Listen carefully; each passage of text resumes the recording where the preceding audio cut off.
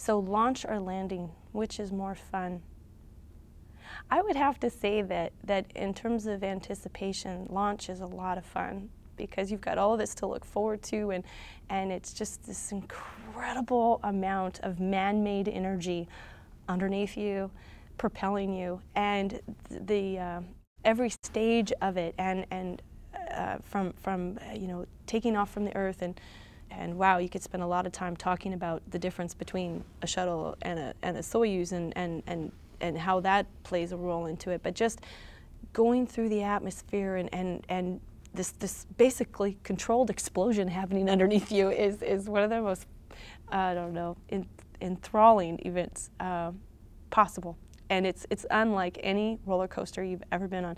A roller coaster's momentary compared to a launch. I mean, there you feel like G-forces that last for maybe 5 seconds or so, but this is 8.5 minutes long until you get to orbit. And then you've got the whole floating thing to look forward to. But landing, I have to say, especially on a Soyuz vehicle, because you land much like they did in Apollo, where the capsule comes through the atmosphere and it kerplunks, but not in the ocean, it kerplunks on dry land.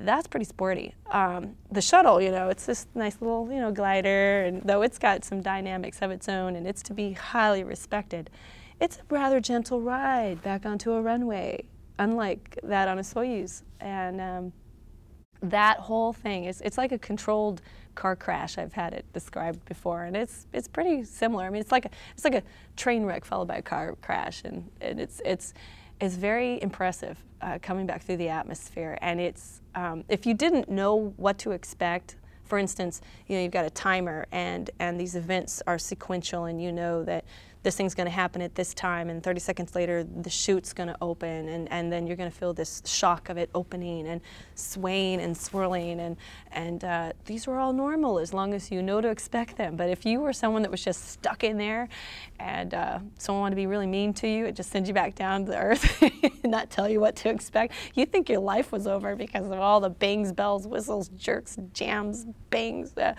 Your whole seat cocks up at some point, and that's kind of fun, especially if you know it's happening. But if you didn't, you'd think that you were going right through the panel and being ejected. It's almost funny, but then you land on the Earth, and then you just feel like you weigh 1,000 pounds.